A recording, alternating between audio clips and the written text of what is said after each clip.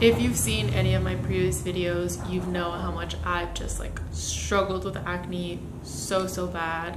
I have tried so many things over the years, especially these past 2 years. I would say I really got serious about not just trying to like fix my acne, but try to find a cure for it, try to find like the root cause. Anyway, after struggling with my acne for so long, I feel like I've finally gotten to a good place with my skin over these past few months. I feel like I haven't felt this confident in my skin in such a long time, and I'm really grateful for it. So I really want to share with y'all what has worked for me in terms of like topicals and supplements and even diets, because I think that's also important.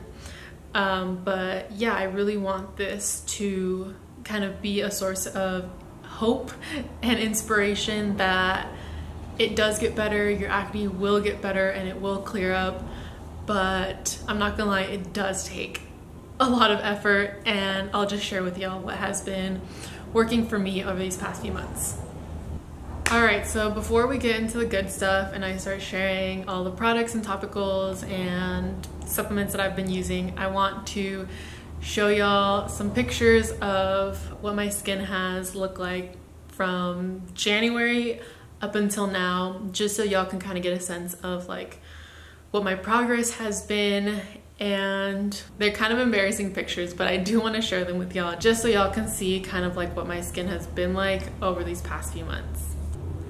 So January, I was going all in on the benzoyl peroxide. Like I was using that day and night. I was slathering it all over my face and just like covering my face in it.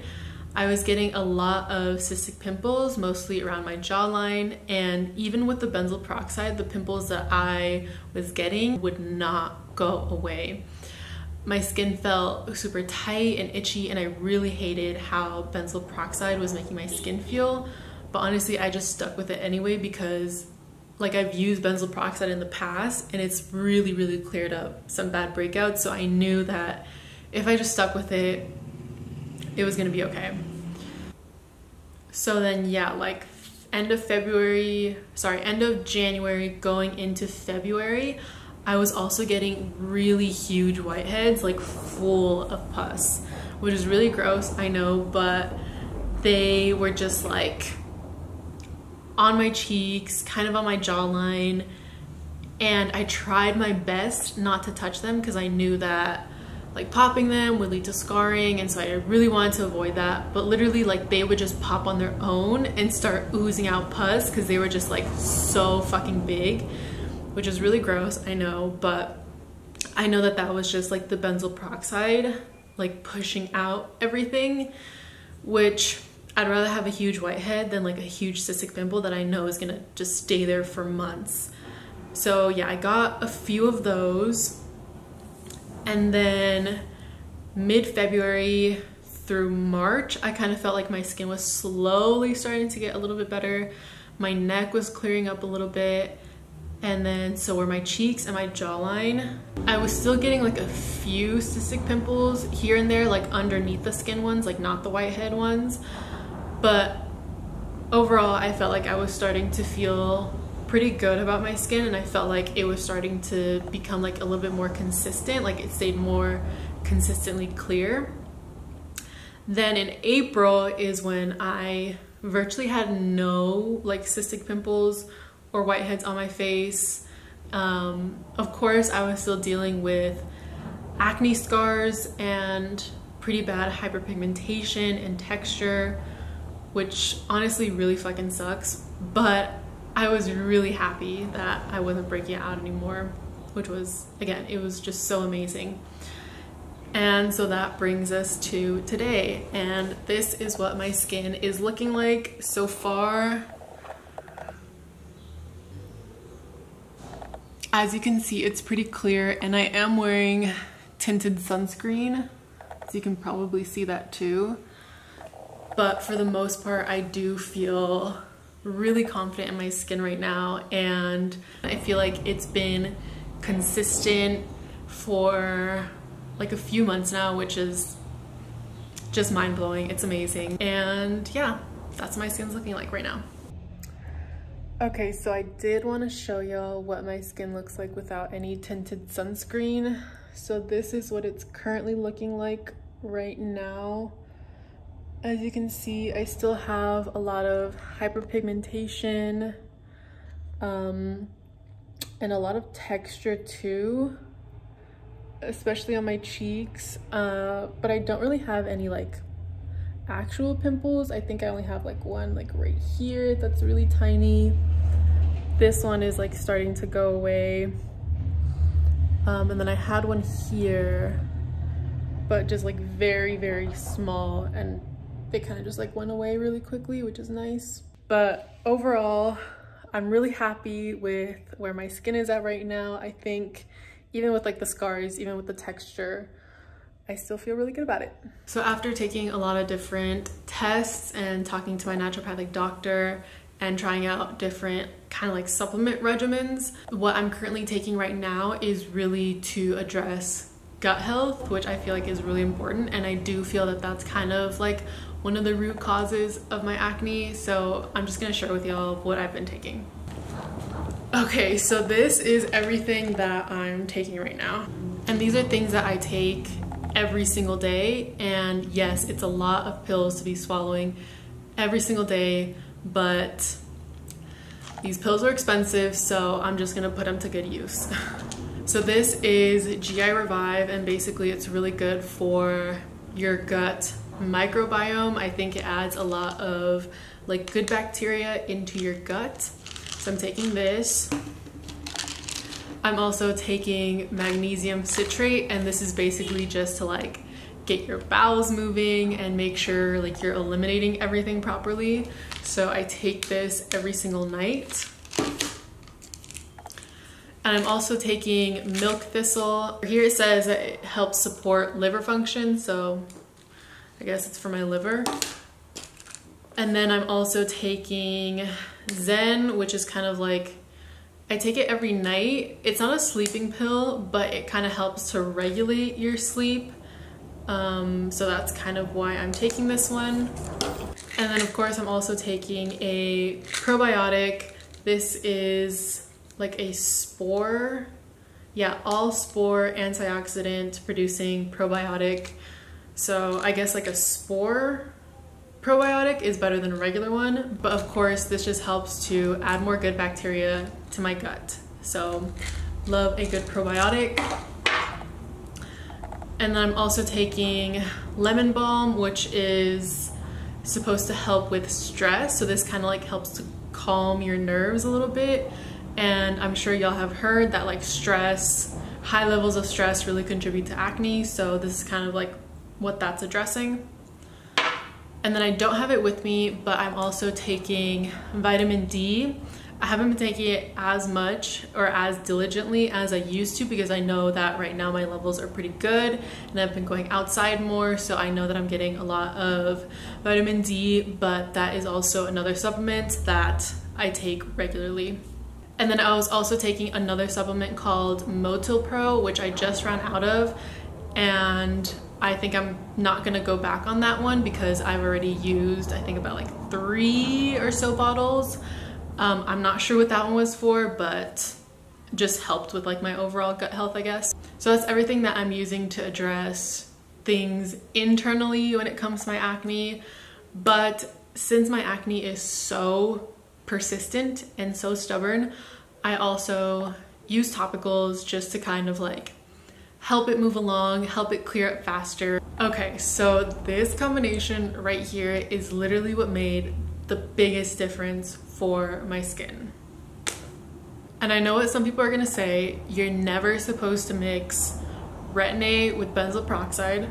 And yes, I would 100% agree, you're not supposed to mix the two, because I feel like, or I think that they can kind of cancel each other out and make them like ineffective.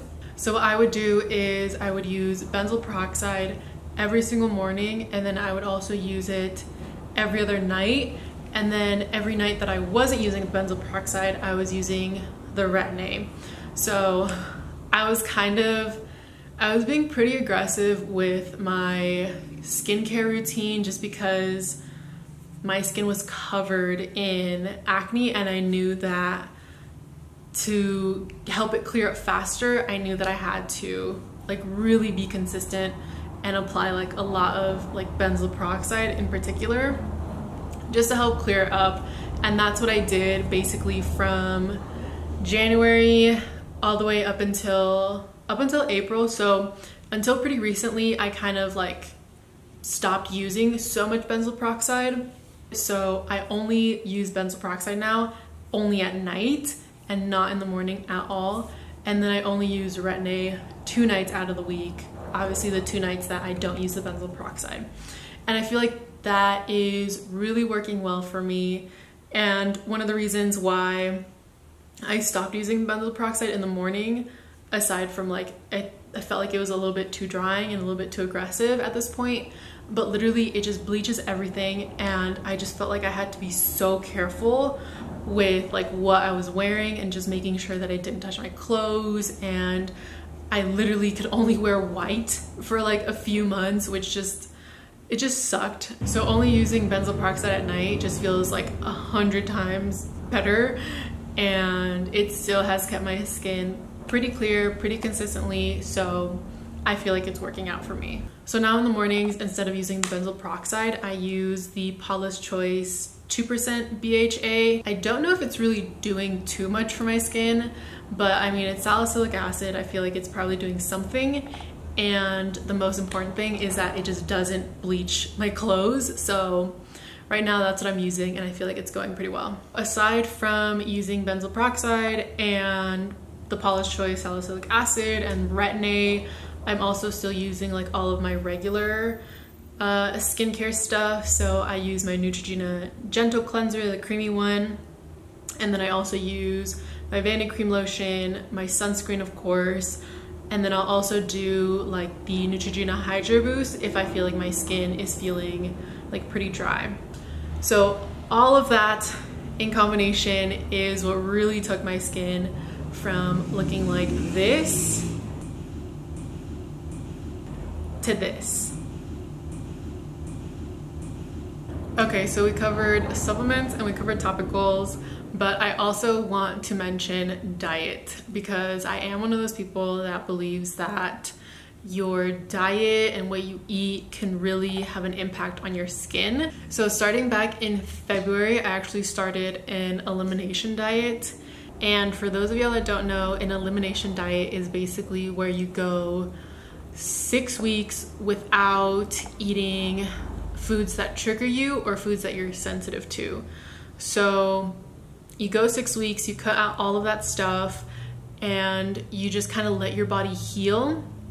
And then after those 6 weeks, you one by one like reintroduce like every single food that you're like sensitive to, and you're basically just testing it to see what kind of reactions your body has. Okay, so the foods that I eliminated were dairy, gluten, eggs, sugar, soy, chocolate, peanuts, corn, caffeine, processed oils, garlic, potatoes, and yeast. Anyway, right now I am in the reintroduction phase, and I've reintroduced like eggs and soy and gluten, and I've reintroduced them like super slowly and cautiously back into my diet, just to like test them out and see like what happens when I eat these certain foods. And I can already tell that like with soy, I can tell that it's like kind of breaking me out a little bit.